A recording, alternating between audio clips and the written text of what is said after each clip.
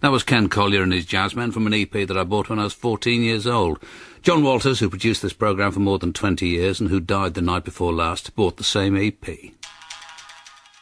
Be the case anyway.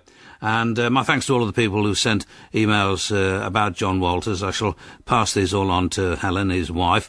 And for those people who said that perhaps I should have not done tonight's programme, I think he would have thought it was a bit weedy of me not to do it. So this is Panoptica anyway on Certificate 18 Records.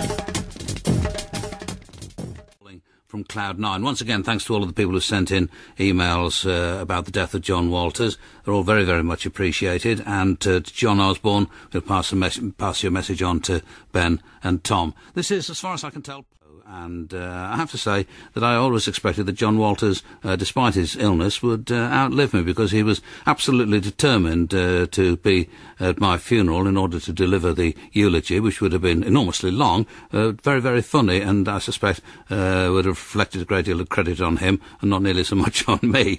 But one of the things that he was determined to do was to play, at some stage of the ceremony, Roy Harper's record, When an Old Cricketer Leaves the Crease. I'm sorry you didn't have the much longer innings you deserved, old pal.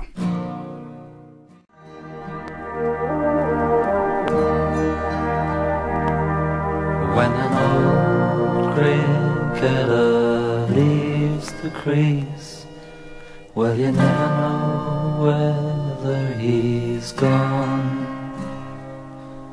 If sometimes you catch a fleeting glimpse of a 12th man at silly mid-on, and it could be me, and it could be thee.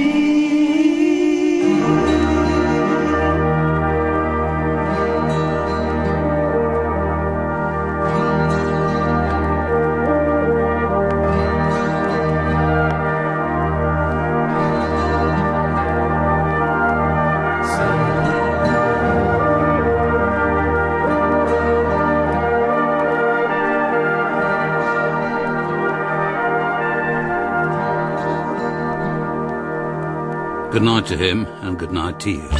Radio 1. At 12 midnight, it's Toby Seeley. The controversial head of the Nation of Islam will come to the UK. Radio